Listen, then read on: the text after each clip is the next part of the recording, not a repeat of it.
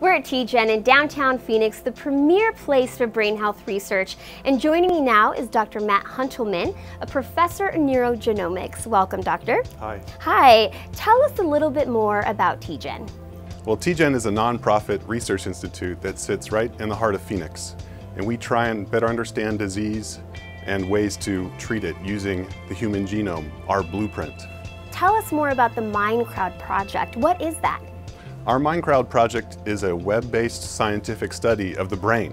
Okay. It's a way for the average person to participate in scientific research from their home. Wow. And so we're trying to better understand how the brain works and hopefully leverage that information to better understand how to treat the brain and avoid brain diseases like Alzheimer's disease. How can they participate from home? Well, it's actually really simple because it's internet-based. Okay. So they can just log on to our website at mindcrowd.org.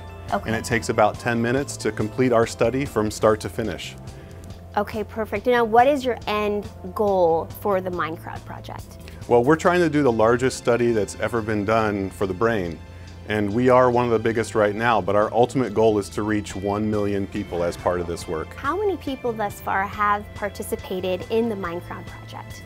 Right now, we've had over 75,000 people Wow. participate in our research, and it's from throughout the country and actually from throughout the world. Over 150 different countries we've had participants take the test from. Doctor, tell us some of your findings on the MindCrowd project. One thing we've noticed, which is really interesting, is that women who are postmenopausal, around the age of 50 to 51, actually see an improvement in their performance on the test. And we don't really understand that yet, but we're very interested in studying it further. Most women who come up to me after they hear me speak say, that doesn't seem right, it seems like menopause made my memory worse. Mm-hmm. But in fact, our study is showing the exact opposite. Now, doctor, you study the brain on many levels, so give us some tips and some of your best advice on how to keep our brains healthy. You know, that's a great question. People ask that all the time. I think there are a few things we know for sure that are helpful in science.